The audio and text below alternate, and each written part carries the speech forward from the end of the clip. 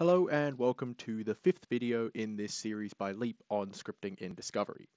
This video will take a look at an advanced scripting application where we can create parameters that prompt the user for an input as a script runs. Now this is a really powerful tool for more complex geometry creation and the ability to parameterize that script in a more graphic and more intuitive workflow than, say, some of the methods we've looked at earlier in this series. So what we have here, in this instance, I'll be showing you a completed script and we'll be stepping through that script and explaining how it works. What we have here is a script that has a main function as well as two helper functions. So our main function down the bottom here starts by clearing all of the geometry, and it then proceeds to feed a list of variables into a function called getBoltParameters. And then we have a second function called createBoltGeo. Now this script in its entirety is designed to create a very basic model of a bolt and a nut assembled together. The geometry is rather simple, but this serves a really good illustrative purpose of how you might apply these custom user parameters. And then up here we have our two actual function definitions. Let me start by running the script and showing you exactly what this is designed to do. Just going to reduce the size of this window. And you'll see now that our script has paused partway through, and it prompts us for a variety of parameters. Now these are all parameters that we've defined, and we'll show you how to define these in a moment. But essentially here, I'm now able to enter the parameters I want for my current geometric run. I'm able to enter number values. I'm also able to access color drop-down menus. And I'm also able to enter strings. And you'll see that once this is complete, I can select the green tick over here. That script will then resume and continue.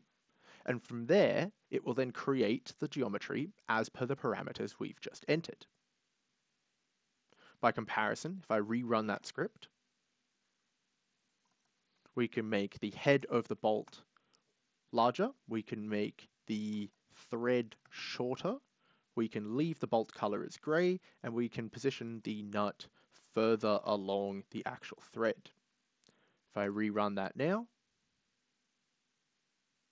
you'll see that our geometry is recreated, this time with the new parameters. So how do we actually create those custom user inputs, and how do we pause a script to allow the user to enter those? That's where our first function comes in. So our first function, getBoltParameters, if I expand that, calls on a class within Discovery Scripting called InputHelper. Now InputHelper has a variety of tools within it. For example, if I go dir and then InputHelper, you'll see all of the methods and all of the attributes available within that class. So we've got options called create button, create checkbox, color dropdown, combo box, and all of these are further explained within the API, something we showed you in the very first video as to how to access. Let's step through this function and take a look at a few of the examples of how we're creating these parameters. So we start by defining a variable called head diameter. We then call InputHelper, in this case .createTextBox, because we want to create a box in which the user can enter a value. Now, createTextBox is then going to ask for a series of inputs.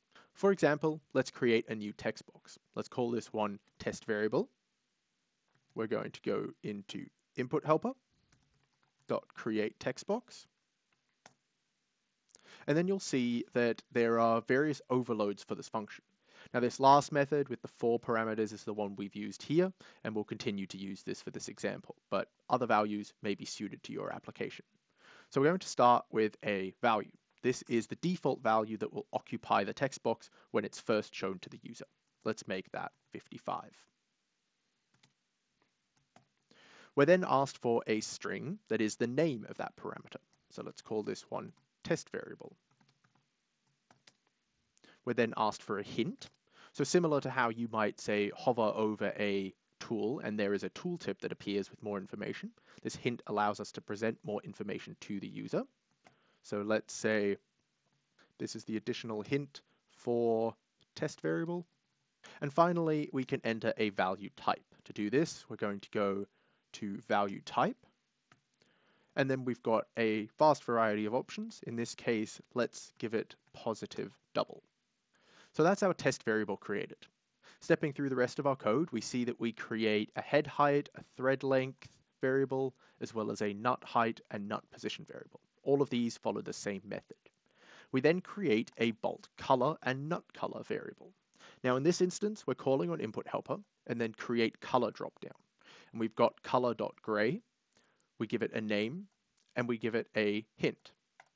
You'll see that in the color class, there are a variety of options available. This will simply set the default option that the color is set to should the user not want to make any changes. We then create a name variable. Now in this case, we're doing a text box again, but this time our default value is a string. And you'll note that there is no value type specified. So this would allow the user to say create a name for the assembly, which at the end of our script is assigned to the as you can see over here, is assigned to our geometry. And that name can be either a string or an integer. Next is a crucial step. We need to group all of these variables so that they're presented together as one. To do that, we're creating a variable called group, and then we're calling inputHelper.createOptionsGroup. This is then going to ask us for a name, in this case, bolt parameters, and then a list of all of the variables we want as a part of that group. So here we have head diameter, head height, thread length, bolt color, nut height, nut position, nut color, and name. Finally, let's add our test variable to this so that that is included in the group. Then we have our result. So our result is inputHelper.pauseAndGetInput. We give this another name, in this case again, bolt parameters, and we give this a group. In this case, the group we've defined on line 19 is what we're calling. Finally, we return various values from this function. What I'm going to do instead is create a print statement for our test variable. Now you'll note that test variable is a iScript parameter object, and that's not something we necessarily want to print in most instances. However, test variable followed by a dot gives us access to the values within that parameter.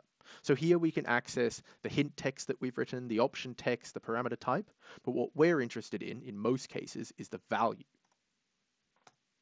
So test variable.value should print for us the double value that we've entered into our new parameter.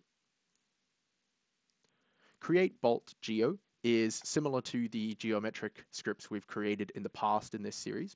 So this is simply taking in the variables from our custom user inputs and acting to create that geometry step by step. So now if I give this script a run, we'll see that once again, our parameters are prompted to the user. However, this time we have an additional variable, test variable. Let's set the test variable to say 25.2. We'll leave the rest of the variables as is and hit the green check. That geometry will execute, create as needed, and you'll see that if we go to our console, we have indeed printed our test variable as 25.2. By comparison, if I rerun this, let's try entering a string into test variable. And you'll see that an error is prompted, saying that that input string is not in the correct format. You'll also see that if I hover over the box to enter a value for test variable, that we receive that tooltip that we set earlier. So instead, let's enter a value of 100. You'll see that that warning disappears. And now if I hit the green check, our geometry is created, and our test variable is updated and printed to the console. So this serves as a quick overview for an advanced scripting application in Discovery. Now, how you might apply this input helper is really dependent on your needs. This can work for everything from geometry creation from scratch to, say, manipulating existing geometry to refine it, and also to prepare geometry with name selections for use in, say, Fluent or Mechanical. That's all for this video. We hope you've enjoyed this series on scripting in Discovery, and if you have any questions, please be sure to reach out to us at Leap Australia. Thank you.